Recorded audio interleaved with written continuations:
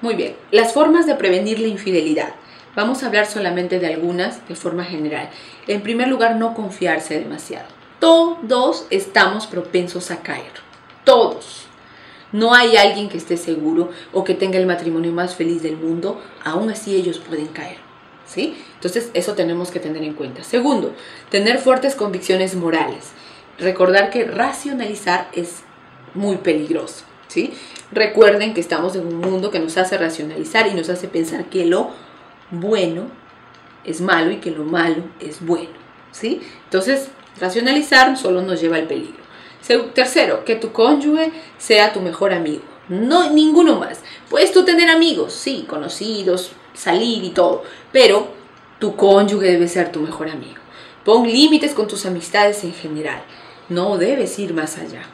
Siguiente, trabaja por tu propio matrimonio buscando el éxito. Debes trabajar. El matrimonio no va a crecer solo. No porque te casaste y tienes hijos va a crecer y listo. No, eso es una mentira, es un mito que nosotros queremos tener para no trabajar por él.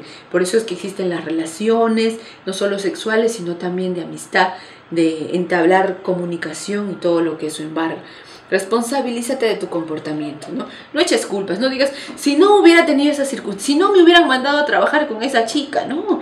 Es tu culpa, tu responsabilidad ante todo de poder ser firme y valiente y enfrentar con hidalguía las tentaciones que puedas tener.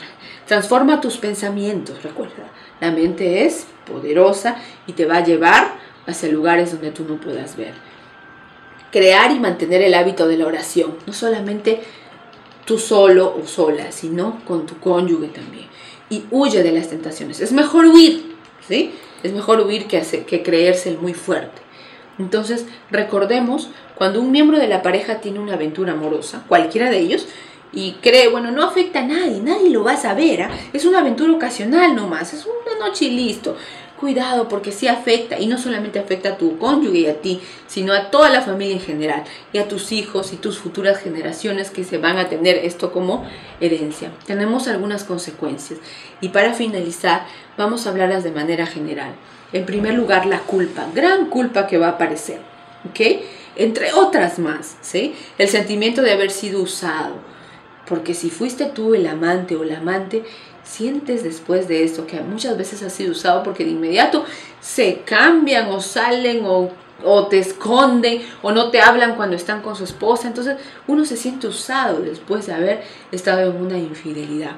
El riesgo también de ser descubierto, esta ansiedad que crea es muy devastadora para la salud. Las separaciones y hasta el divorcio que ocurre con todas sus desventajas, la insatisfacción dentro y fuera del matrimonio, ya que si te quedas en el matrimonio no estás satisfecho porque siempre va a haber problemas a no ser que tú empieces un tratamiento, igualmente fuera del matrimonio, porque si ya has encontrado una puedes buscar otra y otra y otra y otra, ¿sí? Además las repercusiones a tus seres queridos, ¿no? Toda tu familia, cuando hay una infidelidad, toda la familia se hiere, todos, abuelos, tíos, primos, todos tienen un sentimiento ahí, un sentimiento de tristeza grande, ¿no? Que embarga a toda la familia. El distanciamiento con Dios, que es lo principal, que nos hace pensar que de repente no somos merecedores de Él. Y además los conflictos que existen con los hijos, que definitivamente va a aparecer.